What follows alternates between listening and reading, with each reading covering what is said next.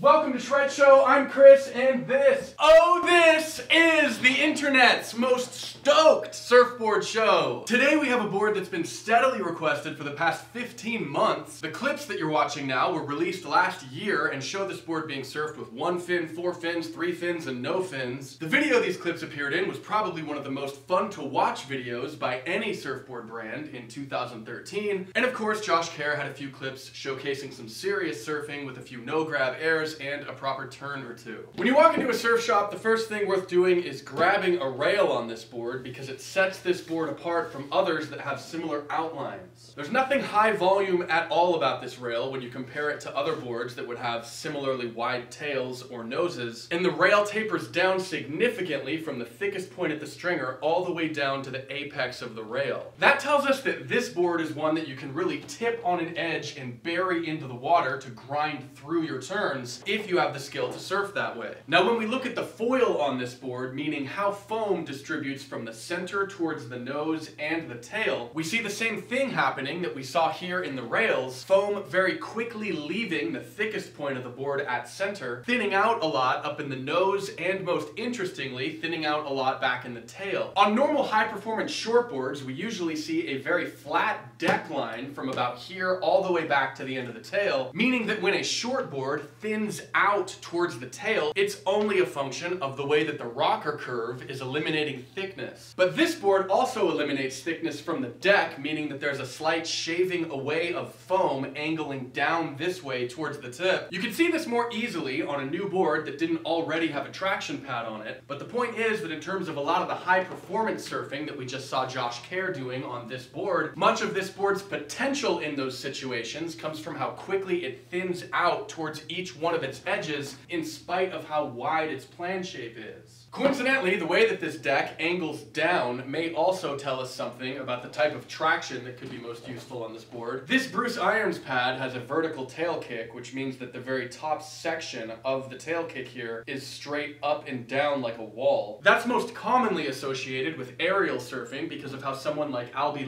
can use that grip on the backside of his foot to push the board around in rotations. In this case, a pad with a vertical tail kick over 20 millimeters, like this pad or Albee pad, for example, can add leverage in the tail to counteract some of that negative slope so that you can really crank into a turn. If we look at this board once again relative to its outline, we can see what we'd probably describe as quite a bit of nose rocker without much tail rocker, but with a definite kick happening in the last 6 inches or so. This shows us that nearly everything about this board's design is centered around things like quick pivots, burying rails, and fast maneuverability, while the only thing about this board that really screams ease of use or small wave surfing is the planing ability that you would expect from such a wide outline. The most interesting board to compare this board to is probably Rusty's Dwart, which has been very popular over the last 6 years because of how that board's thicker foil in the nose and tail, as well as fuller rails, make that board really sit up above the water and feel very squirty and fast moving forward. But since every board's design is just a compromise between different feelings on a wave, you may find that the thickness everywhere on that Dwart makes it harder to bury a rail or to get off your blazing forward path of motion because thicker rails are slightly slower to respond to your immediate turning demands. So far, this board seems to create the same sort of small wave utility as a Dwart, but it does so much differently, for example, adding more width in the tail for better planing ability, and taking away volume and thickness nearly everywhere else to make this board feel slightly more down in the water while you're surfing it. This all highlights the fact that surfboard performance is always totally subjective and up to you as a surfer, because Rusty essentially makes 2 different boards for identical waves that both offer completely different feelings beneath your feet that are fun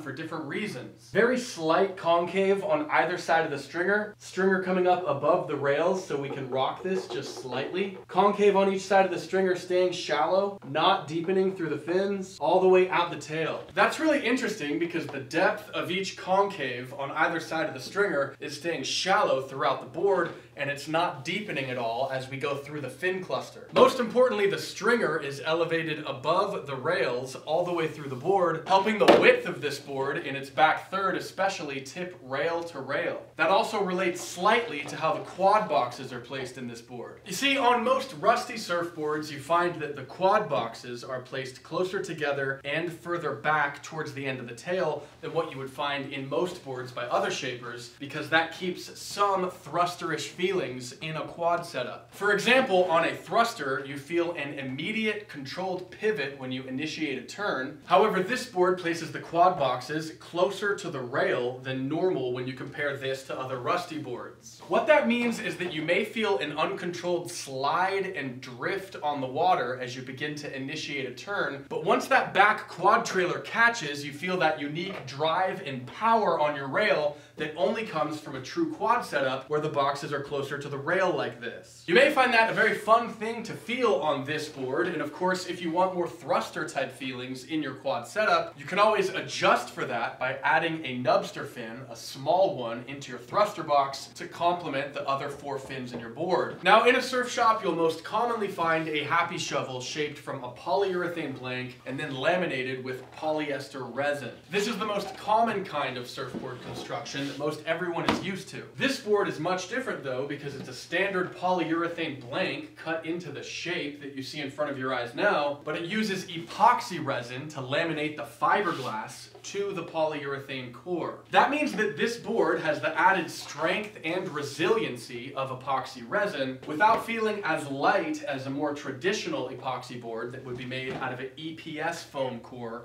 instead of a polyurethane foam core. Many like this kind of epoxy resin coupled with fiberglass and polyurethane cores because they say that it helps their boards keep pop for longer. The boards feel lively without losing their original character. But here's the twist to the story of this board. This blank was shaped at Rusty in San Diego, and then it was sent to Hydroflex in Oceanside. And what sets Hydroflex apart is that they do not just take the shaped blank and then lay fiberglass on it, and then pour epoxy resin and spread it around to laminate the board. They actually inject fiberglass and epoxy roots into the foam core. It's amazing to look at this board under the studio lights because you can see all the tiny little pinholes where fiberglass and resin is actually down shot into the polyurethane blank. Hydroflex epoxies are a favorite of Rusty team rider Josh Kerr, who you see on a Rusty Hydroflex now, as well as many of last week's US Open competitors like Mason Ho, Carissa Moore, Cam Richards, and others. Okay, so what does all of this really mean? Well, if you're the type who notices that your boards seem to lose pop and character after you surf them a bunch, you may notice how boards built by Hydroflex feel new for longer because of how tightly the whole board is bonded together. But for most surfers, the real benefit with Hydroflex boards is that they don't delaminate in heat. Of course, delamination is when the fiberglass and resin actually become detached from the foam core. And it's most commonly caused by parking your car in the sun while your board is in it, and then just letting it bake for a few hours while you're at work or school. Since this board was fiberglassed and laminated by Hydroflex, you could leave it in the car all day and the wax would melt off, thus destroying the upholstery in your car, but your board won't suffer any heat damage like a standard epoxy or polyester resin board might. To wrap this all up, I think that this shape is more capable of being surfed in an aggressive, high-performance way than the outline may suggest. You'd likely find that it goes best in about knee to maybe shoulder-high waves, especially if you want something with a more down-in-the-water, rail-gouging feeling than something like a Dwart would give you. If you want an extra light, floaty option, you could probably really optimize this shape for super small waves by having it shaped from an EPS blank, and then laminated and glassed using Hydroflex's Apex 2 epoxy. And if you want something not quite as light that likely deals with chop on the water better, you could copy this board with a polyurethane blank and Hydroflex's Apex 2 epoxy. Now, Shred Nation, to possibly win a brand new Bruce pad from Dakine, drop a comment down below telling us what type of surfboard construction you prefer and why. Is it epoxy? Is it PU? Do you like them both? I found out recently that Dakine's traction is specifically formulated to feel exactly the same in warm and cold water, so that's why you don't go flying to Santa Cruz and find your traction feeling hard, and then fly to Nicaragua and find that it feels really soft. Also, if you've ever wondered why the edges bevel down on the tail kit kicks of Dakind's pads, it's because they found that it reduces drag in the face of a wave. For example, if you imagine this pad on the tail of a surfboard in the face of a steep wave, the water would be wrapping around the tail, and if they didn't shave this down right here, that would actually create more opportunity for the water to hug around the board and drag and clip against the tail pad. A lot of Dakind's team really likes this pad because of how the extreme vertical tail kick coupled with the 8mm arch creates a really good opportunity for your foot to have that locked in firm feeling. You may also like this pad on small wave boards like this because you can place these two forward pieces up as much as you want on the board so that when you move your foot up to generate speed and get through flat spots on small waves, you don't just have traction when you're jumping up and down, it's also helping prevent dents on the deck of your board. To keep things exciting, we'll give away 2 Bruce pads at the end of the week to 2 of your comments chosen down below. If you can't wait, you can find this pad at Surfride by clicking the link below this video. Shred Nation, that is it for this episode. If you're surfing a Happy Shovel or any other boards by Rusty, tell us what you think in the YouTube comments down below. I'm gonna go surfing. I hope the water's warm and the waves are fun wherever you call home, and we'll see you soon on Shred Show.